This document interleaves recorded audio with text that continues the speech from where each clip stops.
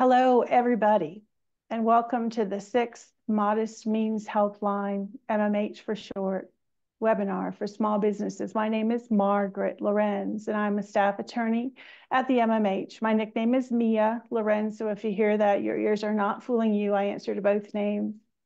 Today, we are taking you through topics involving unemployment insurance, employment services, and labor relations. All of these areas are handled and managed through the New Mexico Department of Workforce Solutions. So we are so very pleased to have Deputy Secretary Martinez of the Department of Workforce Solutions and others who I'll introduce in a moment present to you CWS 101 for small businesses. We are recording this webinar as we have recorded all prior webinars. To find it, go to the State Bar New Mexico website, click on Bar Foundation, click on Modest Means Helpline, then click on MMH Publications, and then it will appear in a day or so. The 5 prior webinars are already up.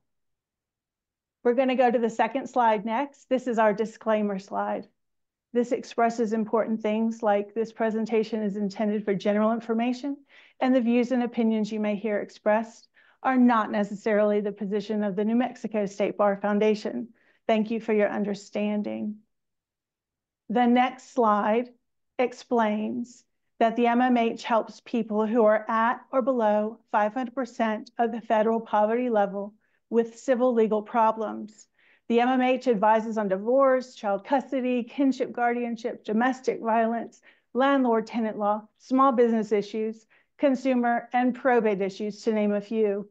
We do an intake process to determine eligibility and examine for any potential conflicts. And from there, the caller would be called back by one of 5 staff attorneys. I am one of the staff attorneys, and if you have a small business situation, you will very likely talk to me. Our attorneys give legal advice over the phone.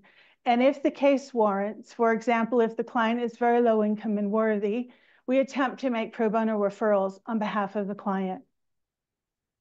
With me is the New Mexico State Bar Foundation Legal Services Director, Attorney Casey Daniel, who leads, among other things, the Modest Means Helpline, which means she juggles many things, and lucky for us, she's an excellent juggler. We also have, as I mentioned, Deputy Secretary Marcos Martinez. We are expecting and hope that Cabinet Secretary Sarita Nair will attend. We have Kim Souders, the Labor Relations Director, and Raquel Gomez, the Special Projects Coordinator for the Department of Workforce Solutions. Just a few housekeeping things. We will attempt to get questions answered as they appear. Please type them in the question and answer part of the Zoom. And from here, I'm going to hand it over to Deputy Secretary Marcos Martinez. Thank you.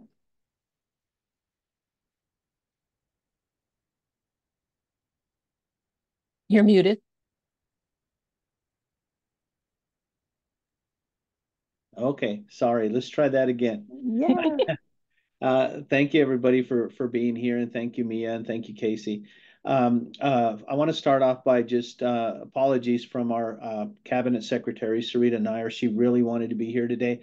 There's still a chance that she may join us, so we'll see how that works out. She got called to a last minute meeting at the governor's office. So I want to start by talking a little bit about the Department of Workforce Solutions and sort of the 3 buckets of work that we do here at Department of Workforce Solutions. The first piece is unemployment insurance. So there's 2 pieces to that, right? There's the unemployment tax, which are the taxes that we collect from employers to put into a fund to be able to pay benefits to those folks who lose their jobs through no fault of their own.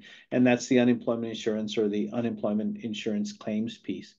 Way to the right or on the screen there, labor relations.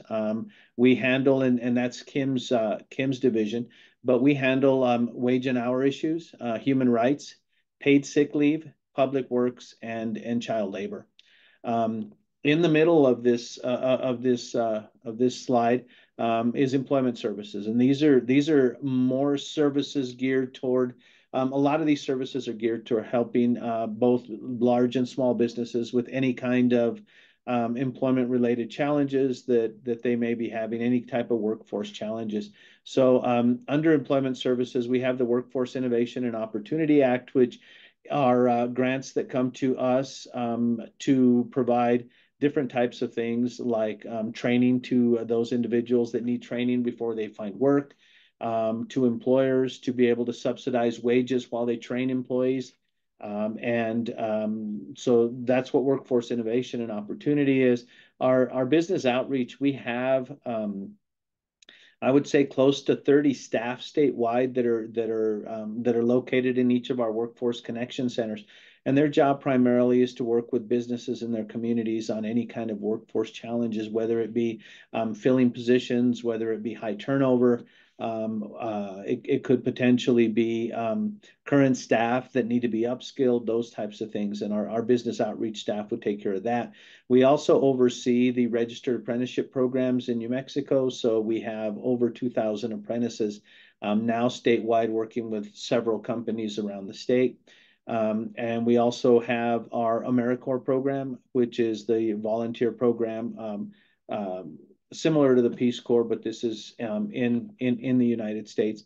And we also manage the H-2A program for agricultural workers and the Migrant Seasonal Farm Worker program.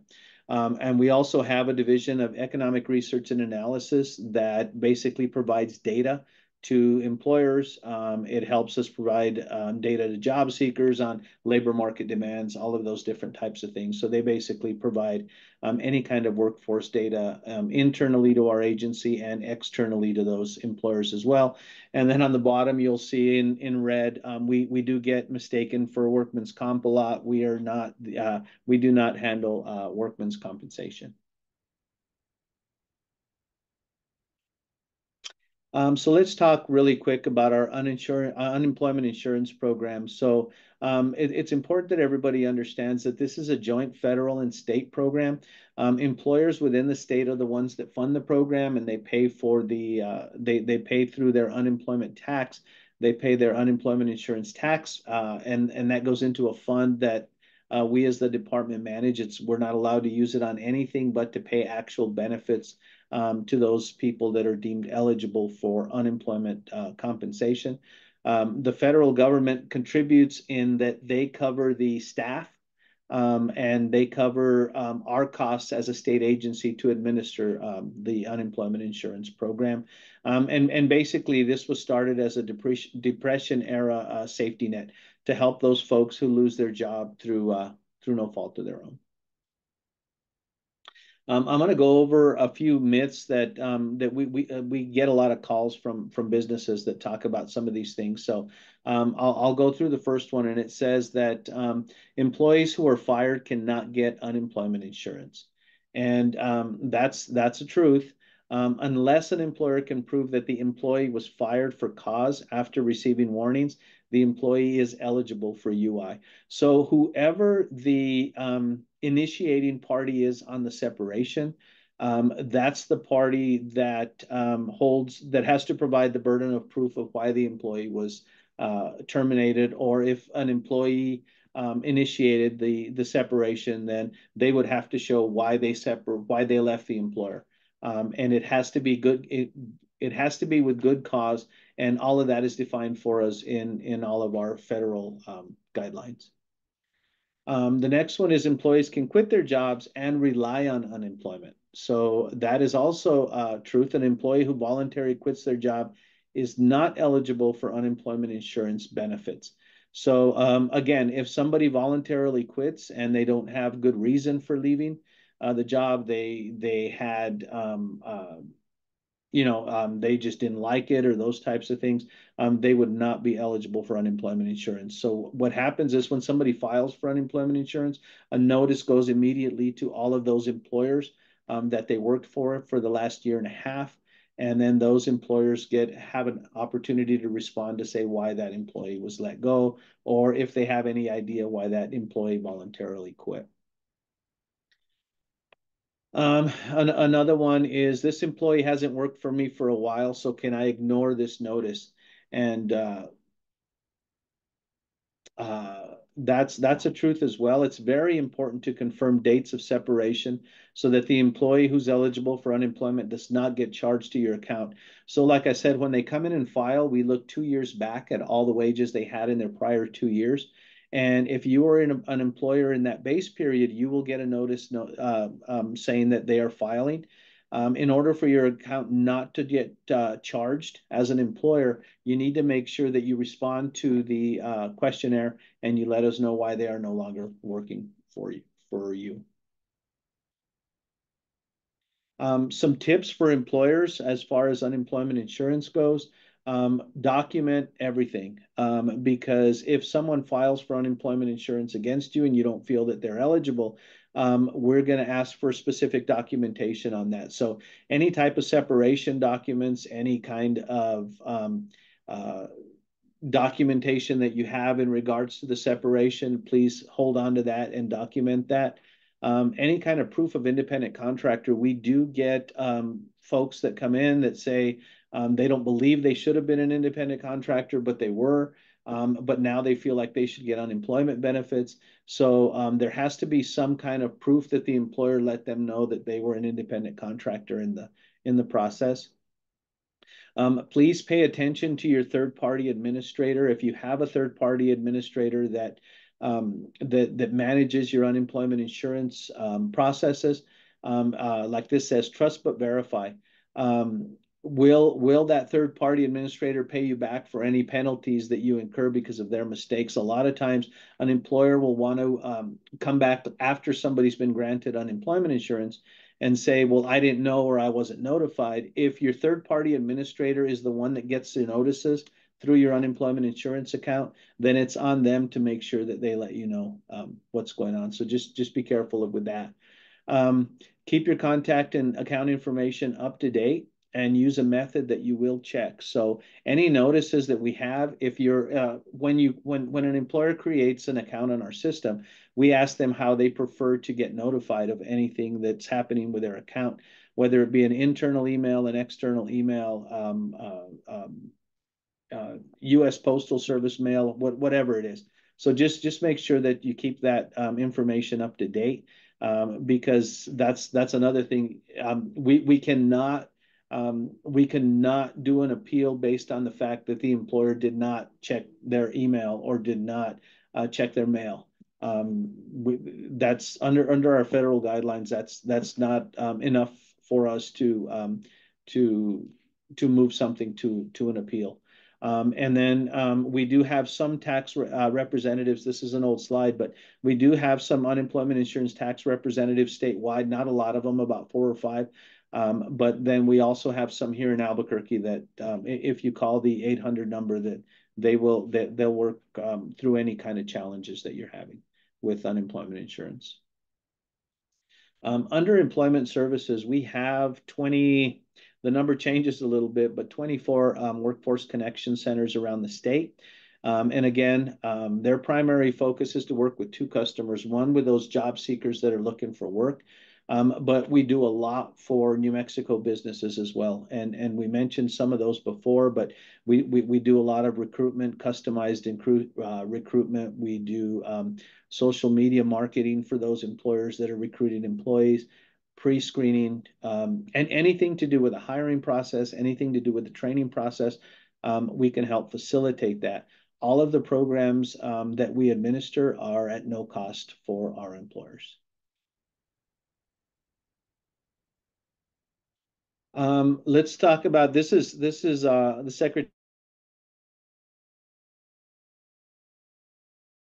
Secretary's favorite slide. So let's the slide. The green line is basically our total employment for New Mexico. And you can see we're above total employment that we were pre-pandemic. Pre-pandemic, we were a little under 870,000 people engaged in the workforce, and we're close to 890,000 now. The slide that really she likes to highlight, or the section that she likes to highlight, is the bottom, the sort of orange, and I don't know if that's teal. I don't know what color that is, but the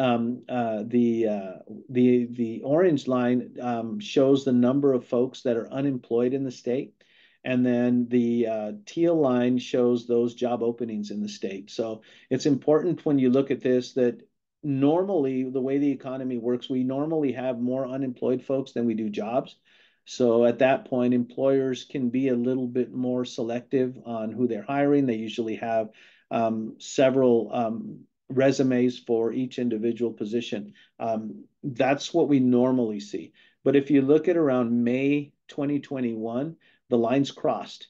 And what we're seeing now, and those of you employers, I mean, this is why we struggle with finding employees.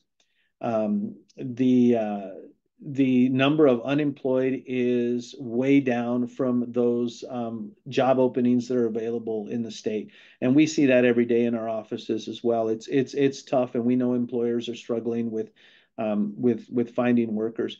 But the way this works right now is that if we were able to get everybody that was unemployed and get them employed, and this is minus the fact that maybe skills don't match, all of that. But if we could get everybody employed that's unemployed, we would still have a gap. We would still have 32,000 more jobs than people. So as a state, we're going to have to look at how we address that. We're seeing a pretty flat when it comes to population gain in New Mexico. We're not gaining, but we're not losing. It's pretty flat, but we still have that big jobs gap that we've got to look at and address. Next slide is just our unemployment insurance rates. We've got counties with the highest unemployment rate: Luna, Sierra, Cibola, McKinley. You can see those rates there. Counties with the lowest unemployment rate, of course, Los Alamos has been there forever. Eddy and Curry County, those are in the eastern part of the state, and then DeBaca Union. So those are things that we have there. If you look at the color code, those that are in red, or I think that's like a pink, those are the ones unemployment rates that are worse than the state average. The dark red are worse than the state average and worsening, and then you have green that are better than state average, and dark green that are better than state average and getting even better. I talked about this a little bit in the previous slide, but these are services that our local workforce connection centers around the state can help employers work with. So we have an applicant database that we can search for qualified candidates. I will tell you, based on the previous slide, that there aren't as many folks out there looking for work, so employers have to get creative with how they want to do that, and we can help with that. We talk about applicant recruitment, paid and unpaid marketing, outreach to educational institutions. In some cases, we do have staff that actually live at the community colleges and universities. So we can help the employer get an in there when it comes to recruiting those folks that are in those institutions. We also do outreach to community organizations, direct marketing through, again, our workforce connection centers. We arrange hiring events for both the private sector and public sector anytime they need to do some hiring of individuals. We pre-screen and schedule for interviews if the employer wants. We have skill assessments that we have at our disposal to use to either verify abilities for those folks that are interviewing for positions, or we've been using them actually with employers to when they're looking at either promotional opportunities and they're trying to test the skill sets to see what they have, or even when they're just looking at their workforce as a whole to see maybe where the weaknesses are, where the weaknesses in that workforce are, and how they can target training. So we have those available. We have several tax credits and programs. There's a couple of examples here. Our work opportunity tax credit really talks to employers who hire folks from specific categories like ex-felons or disabled veterans or those types of things. There's tax credits available that we can help the employer facilitate anywhere from $2,400 to $9,600. Those tax credits would go directly to the business for hiring individuals in those categories.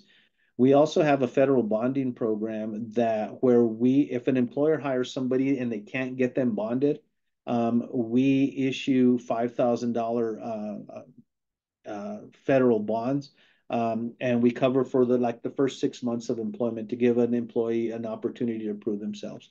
So those are just a couple of the programs that we have that benefit employers directly. We also have a pre-apprenticeship program that we are working with high schools to try and build a pipeline, right? Future workforce. And we work with businesses in our pre-apprenticeship program to try and open up slots for students to get some good, solid work-based learning. We cover 100% of the wages, and we also cover the workman's comp for that program. And all we ask for from the employers is just a really positive work experience for that youth, hoping that, when they finish high school, if they don't go to college or even after college, we can come back and get them in that industry that they worked for. So some retention strategies. So these are things that we're learning in working with the private sector. So again, we work with private and public sector. We do a lot of work with private sector and businesses and employers.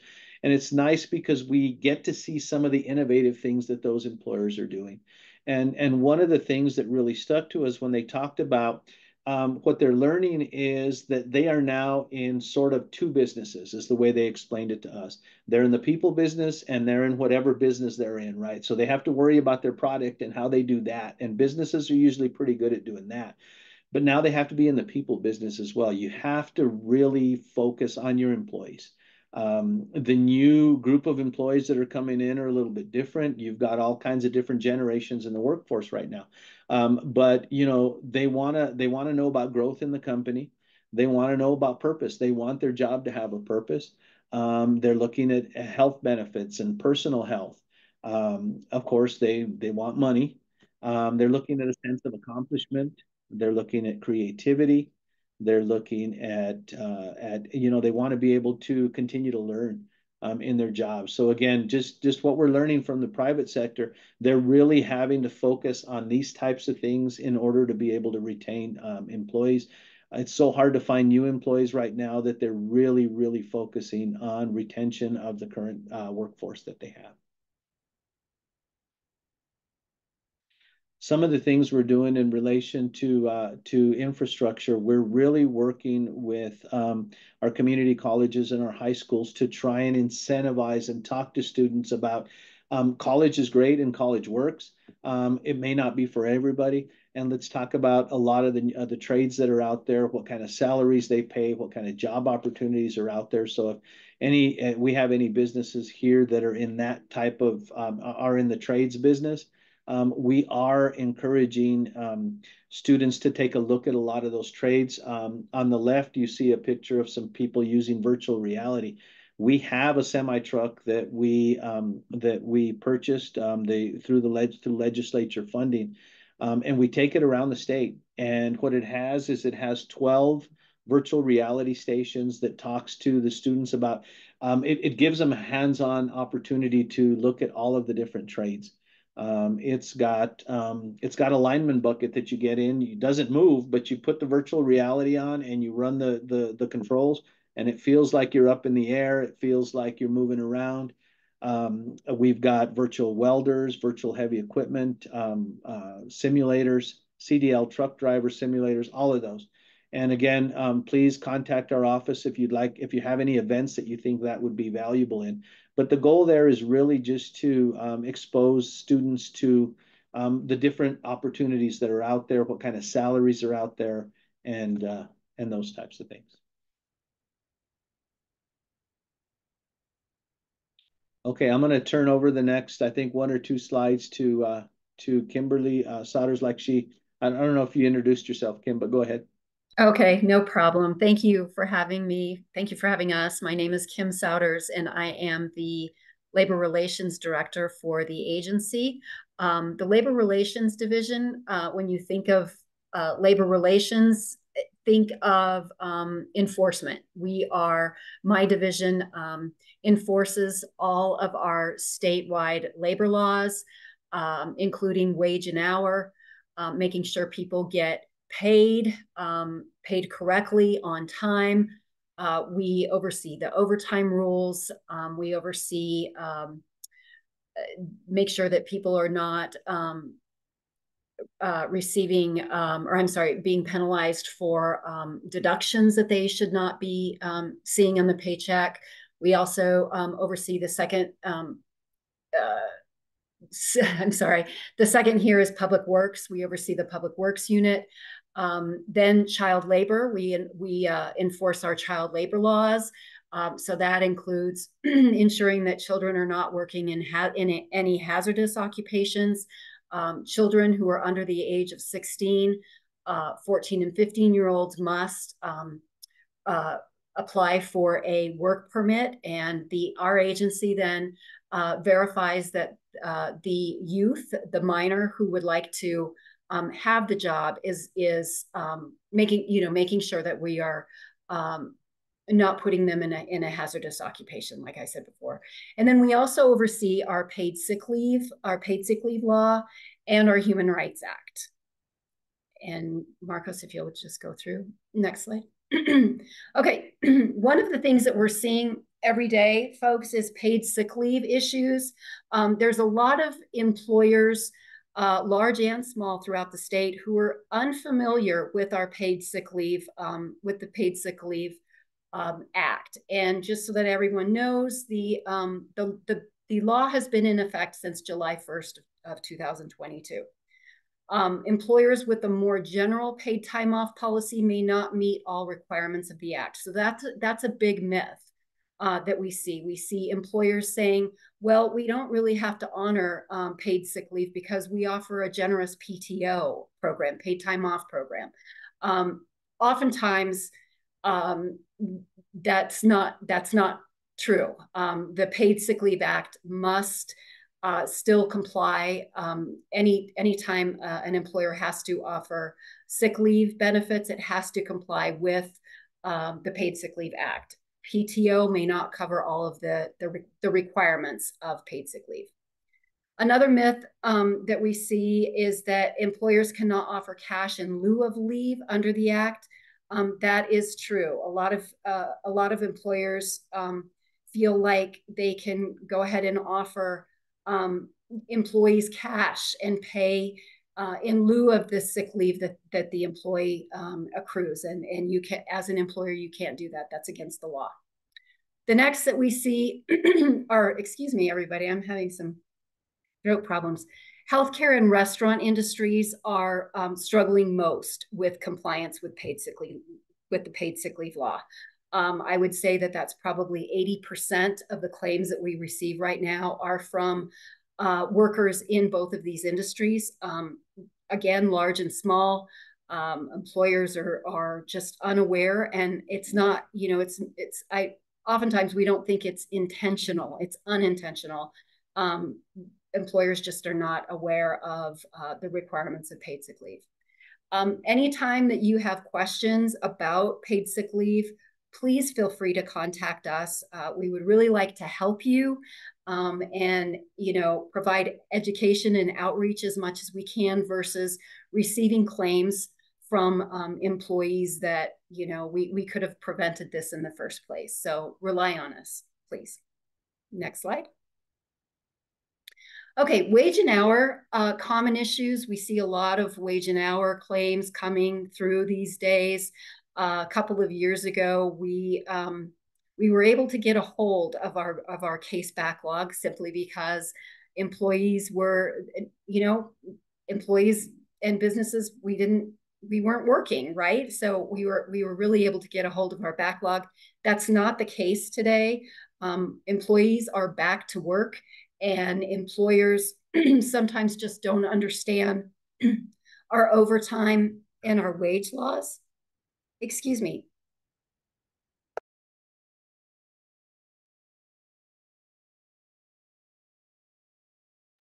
I think it's still allergy season in New Mexico.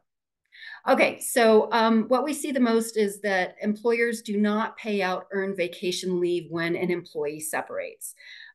This is very important that employers should know that really earned vacation leave must be paid anytime the employee separates. Confusion on overtime rules and unlawful deductions.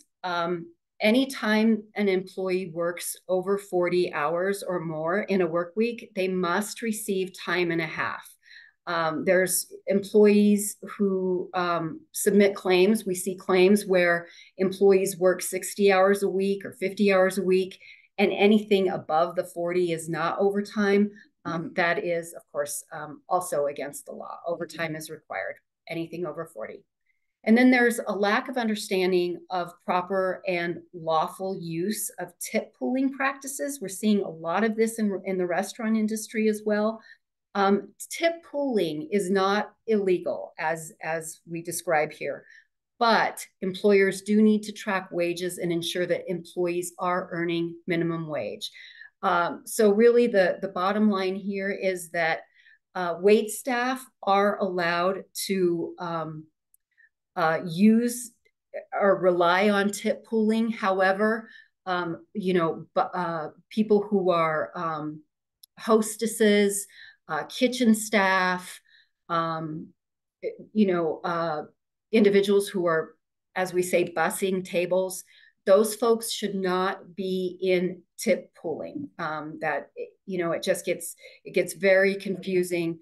Anytime if you are a restaurant or in the service industry, please be sure and keep all records, all pay records, because anytime an employee submits a claim to us, we investigate and we will rely on all payroll records, employment records when the employee started work, if they're still employed. Any of those pieces are really important in our investigation, so we rely upon that. And then another thing that we're seeing in wage and hour, a common issue, is misclassification of employees. A large part of this is, again, in the healthcare industry. Employers feel that they should just go ahead and classify an employee as an independent contractor and not pay them as an employee in their agency. And you have to be very, very careful with that. Misclassification is a serious issue. We take it seriously. And again, we are here to help you.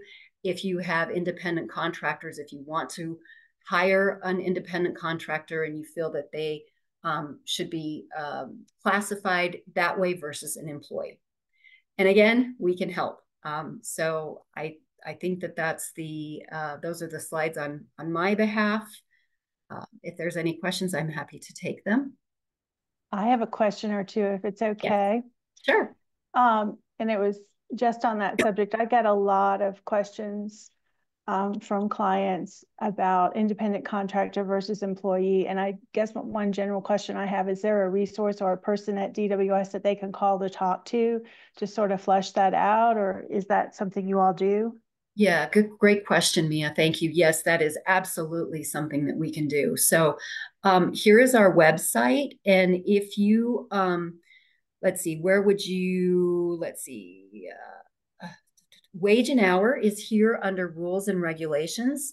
If you select wage and hour, then that will give you the phone number to our wage and hour office. And we can put you in touch with a specialist who can explain the misclassification, and your question would be answered. Okay. And then I've also had a question come up from an employer about when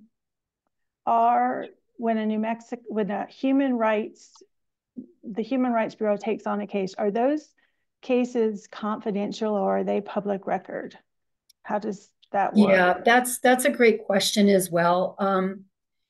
There's and it's not really an easy question, an answer that's easy to that question.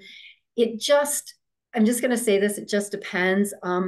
While we're in the investigation, all of that information is confidential. It is when we are finished with the investigation and we issue a probable cause or a non-probable cause determination that the Information of Public Records Act comes into play. So we can, people can request a full copy of the investigation, and we're just really careful on what we can disclose and what we can't. Personal health information is, as we all know, very guarded. So oftentimes when we get a request on a file or an investigation for an ADA, Americans with Disabilities Act complaint, then a lot of that is going to be kept confidential. Okay. Does that help, Mia? Yes, it does. And then Deputy Director Martinez, I had a question on your stuff because I get asked this quite a bit. Is there, from an employer standpoint, is there a minimum number of warnings that is expected or a good rule of thumb to be given before terminating an employee for cause? Or is there any such guideline like that? Or is it just, it depends? Not a specific guideline. I know that we usually will see three different types of warnings, like a verbal and a written and a. But the key is going to be your policy manual. What's the employer's policy? Because we look at when somebody files a claim, we look at the policy that specific employer has, and then we base our decision a lot of times on if that policy was followed or not. So if the employer specific policy says, they've got to have a written and a verbal and a written and then termination, and that's what they did, then they're fine. If the policy says that, but they terminated without any type of warning, then there's a chance that person would be eligible for benefits. So a lot of it is based on what that employer policy says. Okay. And we have a question in the question and answer. People ask me frequently where they should start if they feel they have been discriminated against by an employer or wrongfully terminated. Usually they can't afford a private lawyer. Where should I send them? I'll let you answer that, and then maybe I can answer it too. Yeah. Go ahead. You would like for me to go ahead, Marcos? Or I can start. So sure. Just unlawfully terminated on the unemployment insurance side, we always encourage individuals to file that unemployment claim, because they'll file it, they'll put the what they felt happened. We'll always verify with the employer to make sure that that's correct. But it's important that they file right away and let us go through the process of making that determination, because a lot of times people will wait a month or two thinking they're not eligible or thinking I'll find a job, and they don't. And it's very difficult to get an unemployment insurance claim backdated. So the idea for on the unemployment side, and Kim's going to have something on discrimination, but on the unemployment insurance side, we always recommend file the claim and let us make the determination. Same on the side of labor relations with our Human Rights Bureau. If any individual feels that they've been discriminated against, fired, or let go for reasons violating their protected status, their equal pay rights, their genetic information, if it's an unlawful firing for an ADA accommodation, then they should go ahead and get and file a claim with our Human Rights Bureau. Again, we will take that claim, we'll take the information, we'll investigate.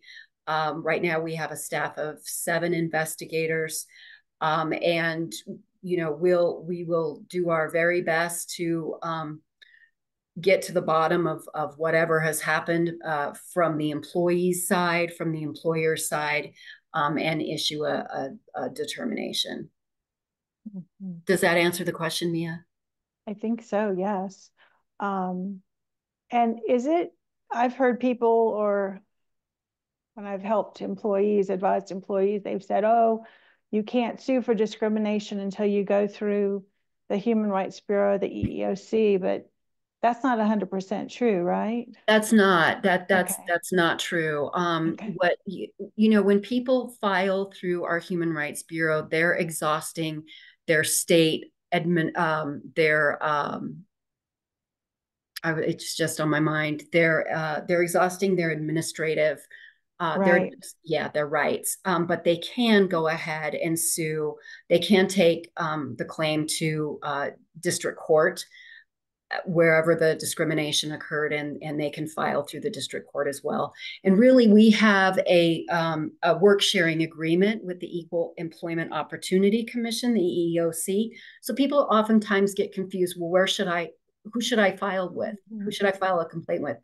Either the Human Rights Bureau or the EEOC. It really doesn't matter, because we are, we're partners, and we receive payment on behalf of the EEOC for claims that they would take on for us. So, why file with us? Well, we really do the investigation. We do not take as long as the EEOC. Right now, we have a statutory obligation of completing the investigation within 300 days. The EEOC right now, if you file a claim, it's taking about 7 years. So that just kind of gives people some perspective of the length of time. And speaking of that, going to you all first, because there are deadlines you have time limits, which might not be the same in employment law. So yeah, okay. And also, folks can be sent to the Modest Means Helpline. Mia, can you talk a little bit about that since I have laryngitis? Yes, we at the Modest Means Helpline helped. It is very confusing to navigate. There's so much going on in this horrible time of their life, and now they have no income, and they just can't see, forest for the trees for the forest. So we kind of can help give a guide on where to start and what to do. And part of the advice is always to check with the Department of Workforce Solutions, Human Rights Bureau, Unemployment Division as well, and possibly consult with a private attorney. So we help just kind of triage some of that. And so they leave the call having a plan. And that was better than when they started. And then, of course, you all do the follow through, which is awesome. So thank you for that. And then I just had one other question, because I had this come up.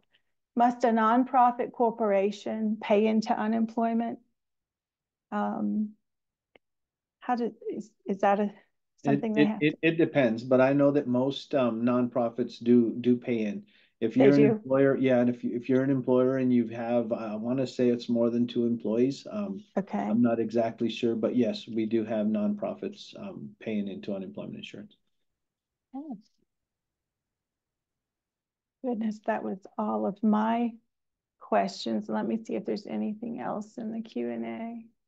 Yes, people have been given information about needing to exhaust that administrative process before they can go to court, and it seems that is not altogether true. So at this time, if there are no further questions, I want to express MMH's deep thanks for the Department of Workforce Solutions and all of your collaboration in making this presentation possible, giving all this awesome advice to small business owners across the state. As I said, this is recorded. It'll probably be up on the New Mexico State Bar website within the next couple of days. Well, and thank you. We thank you for inviting us as well. Okay. Take good care. Thanks, everybody.